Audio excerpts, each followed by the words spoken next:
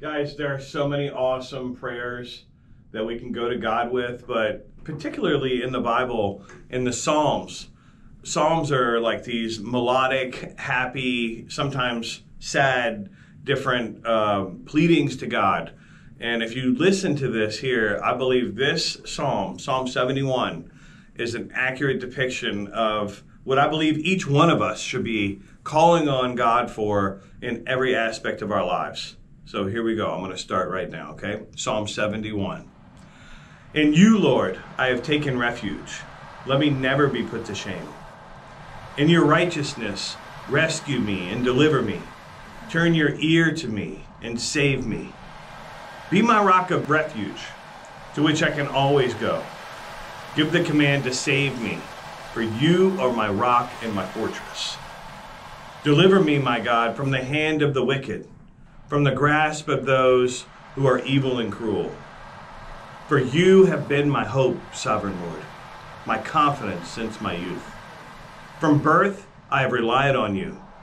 You brought me forth from my mother's womb. I will ever praise you. I have become a sign to many. You are my strong refuge. My mouth is filled with your praise, declaring your splendor all day long. Do not cast me away when I am old. Do not forsake me when my strength is gone.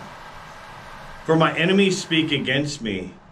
Those who wait to kill me conspire together. They say, God has forsaken him.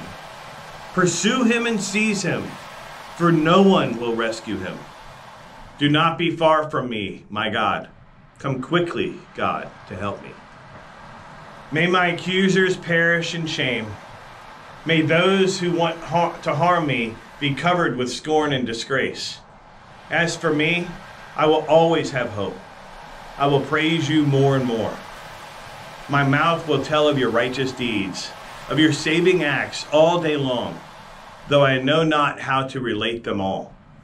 I will come and proclaim your mighty acts, sovereign Lord. I will proclaim your righteous deeds, yours alone. Since my youth, God, you have taught me, and to this day I declare your marvelous deeds. Even when I am old and gray, do not forsake me, my God, till I declare your power to the next generations, your mighty acts to all who are to come. Your righteousness, God, reaches to the heavens. You who have done great things. Who is like you, God?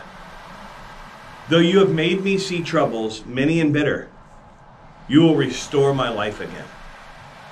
From the depths of the earth, you will again bring me up. You will increase my honor and comfort me once more. I will praise you with the harp for your faithfulness, my God. I will sing praise to you with the lyre, Holy One of Israel. My lips will shout for joy when I sing praise to you. I'm whom you have delivered.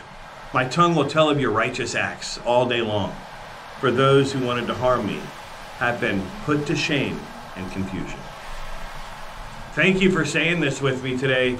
If you've been encouraged by this, if you've read this and you can see your own prayerfulness in it, a way that you can go to God, I think there's so many different aspects of our life. What you should do is really read it again, write it out, and look at all of what I call the meat, the substance that's within these verses, that we can go to God and ask for help at any time.